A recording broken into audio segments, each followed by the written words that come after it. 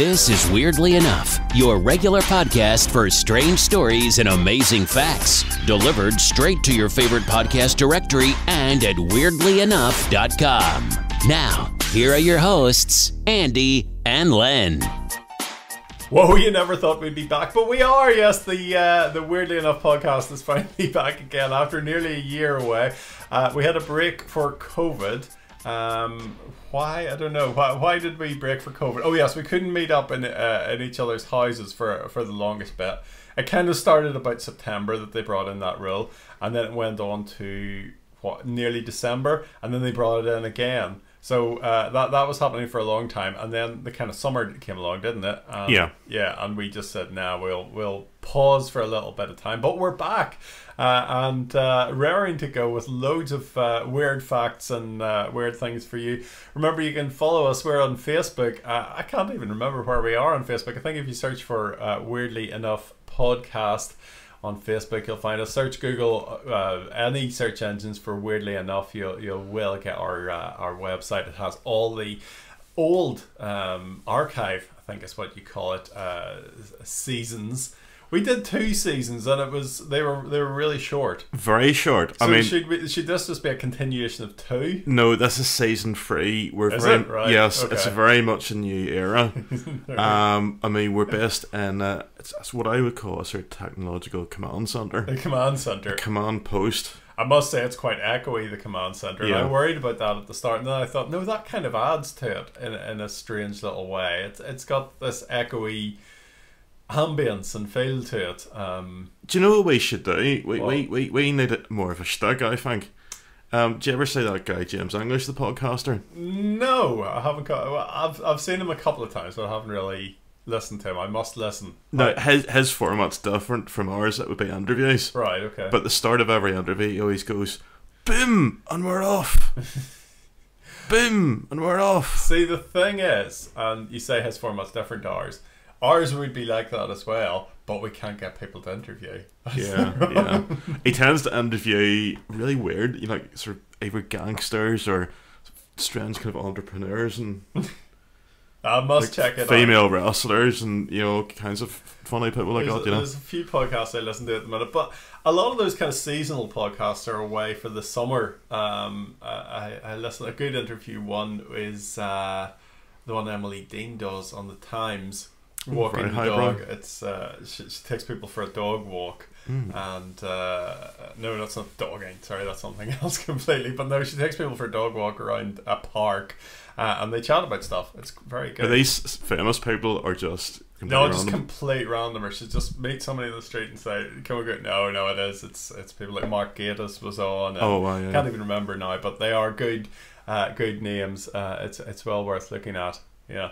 The other thing you can find us on, we're on Twitter. We're Weirdly Enough PC is our Twitter handle. And we don't use Instagram. We have an account there, but we don't use it. You can search for us on all the usual feeds. I think that's how you call the podcast feed. So do track us down. I'm just going to change the settings here slightly and bring up the timer, if I can do that. So what's today about? Well, basically, to set the scene, I mean, whenever I was a child, and even now, sometimes I like to listen to the radio late at night. And there's all kinds of interesting things that you come across, especially, in shortwave and things like that. Okay. Now, there is a phenomenon... Do you listen to shortwave radio? Yes. For the purposes of this episode, I do. Oh, yeah. Right, okay. Okay. Because I have had, like, in the past, the shortwave radio set, and I've never been able to get anything. I've thought maybe you need some... I'm an avid listener of shortwave radio. Okay, right, yes. Okay. Okay, for the purposes of... See, this is a narrative. Yes, of course. Right, I'm setting up a narrative here. Right, you see... Now, I've never come across this, but there's a thing that started happening during the height of the Cold War. And radio lovers around the world started to notice strange broadcasts, and they couldn't identify where they were coming from. Was this Lord Haw Haw? No, this is later than him. You say, well, this is a slightly different thing. That was more kind of black propaganda. All right, yeah. That's when Lord Haw Haw used to come on and go, Germany calling, and and all that sort of jazz. But that's a whole fascinating topic in itself. But maybe that's one for another day. But basically, these were often weird melodies, Right. or a beeping sound, or a strange woman's voice counting in German, or the creepy voice of a child reciting letters in English. Right. And they have all kinds of funny names. Well, these aren't official names. These were names that were given to them by the enthusiasts. Yeah. Such as the Lincolnshire Poacher. And that was so called because the opening bars were like an old folk tune. Right. Called the Lincolnshire Poacher. This is really unscientific, but I found the Lincolnshire Poacher here on Wikipedia. Can we play What does it? it sound like?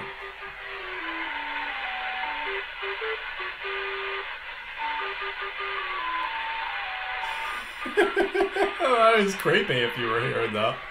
So does that just go on and on? Or It goes on and on. I've numbers heard creepier than that. But basically, I mean, the consensus is that really they think it's busy sending messages to agents in the field. Right. And it's like, it's all in code. Yeah. I mean, another sort of idea is, and this is one that I would probably... Can I reach across? Oh yeah, certainly, yeah. Sorry, I just want to turn down a knob. You could almost call it a reach around, couldn't you? Oh, damn it. Yes. We don't do that till later on. Oh, right, yeah. Anyway, I've lost the train of my thought. Yeah, Yes. there's one called the Buzzer, which is Okay. one that broadcasts from northern Russia. Right. And it's like constantly a buzzing noise, and there's people saying strange things. But basically, they think it's basically... it's a combination of something that issues kind of orders to Russian military units in Russia, but also all the random stuff is to make sure the frequency is occupied so that other people don't occupy the frequency. Right. If that makes any sense. And is it... What am I thinking? Is it a code, or what are they actually broadcasting? Well, the Lincolnshire Poacher, now they reckon that's actually broadcast. That's actually a UK one. It's broadcast out of Cyprus, and it's that way kind of weird tune that introduces it, and then it goes to a pre-recorded English accented female voice, reading groups of 5 numbers. For example, 02588, and the final number in each group is spoken at a higher pitch. Right. And then the Buzzer is another funny one. That's the one I was talking about. Yeah. It's broadcasting a buzz tone at a rate of approximately 25 tones per minute, 24 hours a day. But then it breaks, and you can hear voices in the background. Yeah. Because people can have heard, that's all in Russian, obviously. People saying, "I am 143, not receiving the generator." That stuff comes from the hardware room. So it's probably people literally just chatting away in the background. But I don't know if that's accidental or on purpose or what it is. Like, very strange. Yeah, it is very strange. Maybe they're leaving the mics on all the time. Yeah. It's very, like, there's different theories to this. Another theory is that the buzzer's to do with, it's like a dead hand signal, and it'll trigger a nuclear response if the signal is interrupted if there's a nuclear attack against Russia. Right. Which is a weird one. Now, there's a thing called the Cornet, or the Conut. Sorry, I keep calling it the Cornet. It's the Conut project. The Conut. It's not, I don't know why. Right. It was run by a guy called Akin Fernandez. Yeah. And he basically, what that is it's recordings of random number stations from around the world. You can actually listen to it on Spotify. Right. Okay. So if you look up, if you Google like Conut Project Spotify, you can actually listen to them. And it's got like a disc release. Was it a CD or something? 15th anniversary edition came out in April 2013 with a booklet and everything, and pictures of number stations. So you could probably order that on Amazon or whatever. And I know there are websites where you get the sampled examples of number stations. Now there's a quote here from this guy Fernandez, and he says he was fascinated by the mystery of number stations. He says, "It was so weird, I wanted to know more about them." And he put 3 years of his life into researching these. Yeah. And he says, once you hear them, it has an effect on you. He says, "I never expected to be talking about it until 17 years after hearing it for the first time." And it's a weird thing because it hasn't really impacted on popular culture. There's not that many kind of references to it. You know, I mean, there was a film that was made a few years ago called The Number Station, and it was really like a thriller kind of thing. Let's see, who was it that directed that? That's a good question.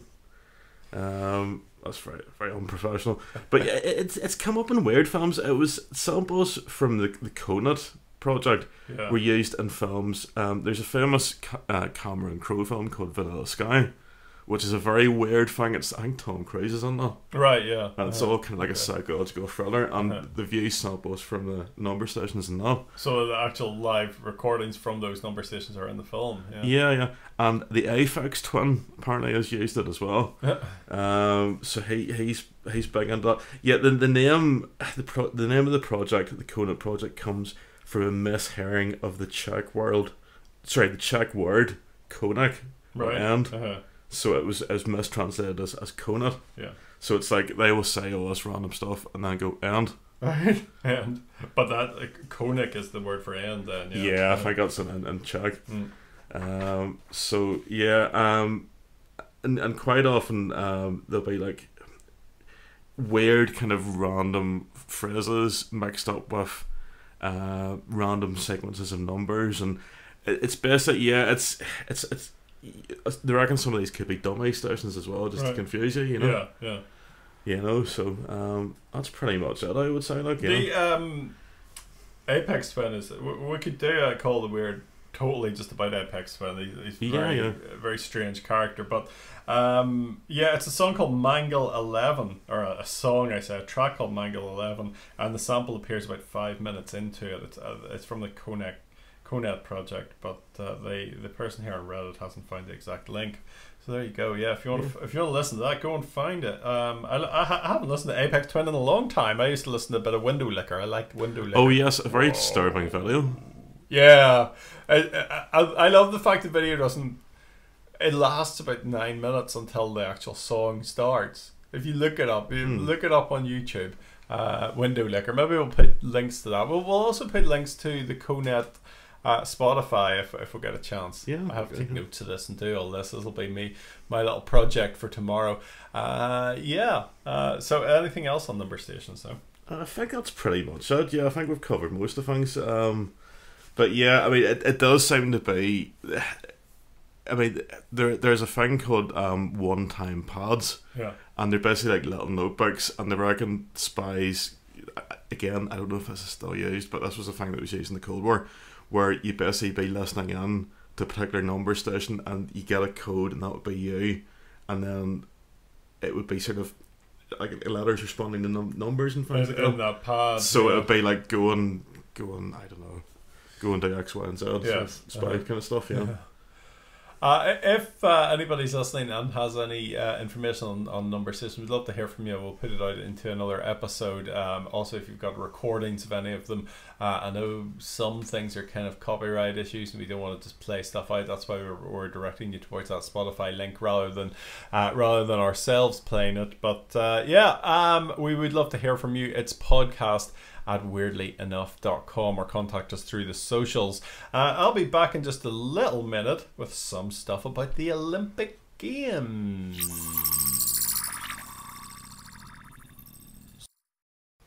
So have you been watching the Olympic Games at all? I'm not really a big fan of track and field, to be honest. And I mean, my only exposure has really been, I would have a wee listen to 5 Live, maybe first thing in the morning, and they're all very enthusiastic about it. And, we've won more medals. And I wouldn't, like, I'm not quite as cynical as Piers Morgan would be. You know, so I really rate gold medals. He only rates gold. Is that what Which I mean, it's understandable when you're as athletic as Piers Morgan. Yes, he's obviously well qualified to judge. You're right. Well, like our very own Weirdly Enough podcast, the 2020 Olympic Games was postponed because of COVID-19. However, the games are now well underway, and there's plenty of variety and sport on offer. And this has got me thinking of events that used to be in the modern Olympics but aren't anymore. So here we go. First one is, and this was as recently as 1982, solo synchronized swimming a strange sport of solo synchronized swimming, was a staple of the game. Synchronized swimming is weird enough, but to do it on your own is just plain bonkers. But how is it synchronized? Because you're not synchronized with volleyball. I know, yeah. That makes literally no sense. That's like a solo orchestra. This came up quite a lot. The plunge for distance. The what? The plunge for distance. It was an event in the 1904 games in St. Louis, Missouri. Saw a competition combining the long jump with diving. Basically, competitors would dive into a pool and see how long they could glide underwater in less than a minute. Right. So they were able to stay underwater for a minute, and then they had to come up. And the event was won by an American called William Dickey with a distance of 62.5 feet. Well, see, to be fair, it makes more sense than... I'm struggling with the concept of solo synchronized. Yeah. It's like fab fun. Yeah. Or wet dry. It doesn't, Live pigeon shooting was one with real pigeons. We need to bring that back. Avian slaughter was the name of the game back in the Paris 1900 games, where contestants would be eliminated if they missed 2 birds in a row. The Pigeon Murder Fest was won by Leon de Lunden of Belgium. Shooting sports actually came up a lot in my research with running deer shooting. A game. Thankfully, this early 20th century sport didn't actually use real deers, but moving targets instead. So there were like pictures of deers, and you had to shoot at them. Do you know what I want them to bring back? What? Jousting. Well, one thing you might quite like is duel fighting. Right. Duel fighting is, if it's more your thing rather than shooting at animals. This was a sport that was included in the 1912 games in Stockholm. Contestants, however, didn't fire at each other. Health and safety killjoys made sure mannequins dressed in frock coats were used instead. Oh, see, that's no good. You want a proper duel. Yeah. With like a, that'll be fair, that'll be good. And back to Paris again. Dog grooming seems to be quite a business these days. Yeah. You see groomers cropping up everywhere. Well, back in the 1900 games in Paris, poodle clipping was a contested sport. Right. The event drew 6,000 spectators. 6,000 people went to watch 120 competitors clip as many dogs as they could in 2 hours. Yeah, that'd be pretty good to watch. The winner was Avril Lafoyle, who got the gold with 17 poodles clipped. The Paris Games attracted a lot of different sports. They even had events for equine long jump and high jump. So they had horses doing long jumps and high jumps. Right, okay.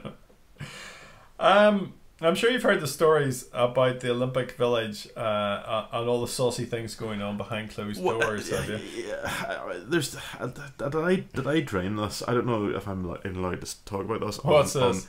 On a allegedly family-friendly podcast. But there's like anti-sex beds. There's like these kind of beds that they only hold the weight of one person. Yes. And then they collapse. Yeah, I've heard of that. I've heard of that rumor. Yeah. Apparently that is a thing. That's to do with the old COVID. I think they're made of cardboard. Yes. Yeah. Well, so if you do the old 1-2 buckle my shoe, it'll just well, collapse. Did you know that the Olympic organisers have been giving out condoms at the games since 1980s? Right. It started in Seoul in 1988 as a way to prevent the spread of HIV. Yeah. All the games since then have given out packs to Olympians, including 150,000 available during the London 2012 Games. Oh, so you don't want them coming back and having weigh-ins? Yes. With like random people, like 70,000 prophylactics. That's one of the words I can't say. Were issued to competitors during the Sydney Games. I think that was back in 2000, but a shortage quickly occurred and a rush order of a further 20,000 was made available to the randy sportsmen and women. There you are. They had to actually order more. The Rio Games gave out the most, 450,000. Some of the games even had mottos for their rubber supply, including at Beijing, where the slogan was faster, higher and stronger. I'm surprised they have the energy, to be honest. You gotta respect them for that. I'd probably rather have a cup of tea, to be honest, after an exhausting day on the track. The Tokyo Games have been an exception to the no exception, sorry, to the availability of free condoms. However, organisers say that they're just souvenirs and they should take them home, stating that competitors must avoid unnecessary forms of contact. And with a 2 meter social distancing limit, it does make sexual contact all but impossible, I would think. So they're giving 160,000 rubber johnnies to 1,500 competitors. Sorry, I'm writing this like a tabloid. Oh, yes, yeah. More than 10 per person. I'll leave it to you to draw your own conclusions as to how many are going. It sounds absolutely exhausting, to be honest. Yes, especially in that type. A cup of tea or an IPA. Yeah. A nice chilled IPA might be more the thing, like, you know. Are you supposed to chill IPA? I don't think you're supposed to, but I do. And do you know what? If any listeners have a problem with that, they can contact me at www.idon'treallycarewhatyoutthink.com. Yeah, okay, yeah. Do you know like a nice Sorry to come across passive aggressive, you know, but have you heard Stuart Lee's stuff on IPAs? It does really good. Is he? I think he's anti-IPA, is he? Or? No, it's he's kind of saying that it's alcoholism hidden as I'm a connoisseur, really. And he's talking about like it's like wine's kind of like that as the well. The thirsty judge, it's 9.8% and such and such. You see, it's part of that subdivision of kind of posh alcoholism. That gin's a little bit like that as well. You know, you get people on I'm in the gin club. Look at me in my Facebook post. Gin club. No offense if you're into that, you know. Yeah. Because I do know people that are. I used to like gin. Going on about the botanicals and all that sort of It's stuff. just got daft. Gin. It's okay. Like, I mean, I don't know. I've always been a beer man, to be honest. Yeah. Nice IPA. Definitely nice IPA. What was do you remember that they had lagers in the day that had a young lady on them? Was that Tennant's? Tennant's, yeah. I think it did. That's pretty much before my time. Probably 1980s. Yeah. It had those ring pills that you pulled it right back. I remember. I think we need to bring that back. Yeah. You know, those cans would be like collectors. But what you could do to avoid accusations of sexism, you could have young gentlemen as well.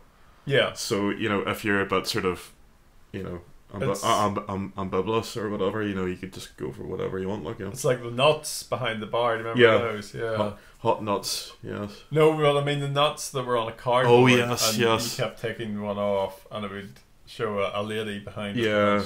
You normally have Peggy Mitchell standing there. You go, get him all, Pab. Well, you meant Peggy Mitchell in the photos. Well, I suppose back in the day, yeah. Thank you for joining us. We'll be back again next week with a podcast all about mud floods. The Great Mud Flood. Wow. I don't know if we should even go there, but we are. Oh, we're never afraid to shy away from anything on Weirdly Enough. Speak to you next week, folks. Remember, check out weirdlyenough.com or check the socials for more from us. Thanks for listening to Weirdly Enough. Remember to subscribe to get the latest edition as soon as it drops. And don't forget to leave a review. Email us about anything we've discussed or with your own weird tale at podcast@weirdlyenough.com.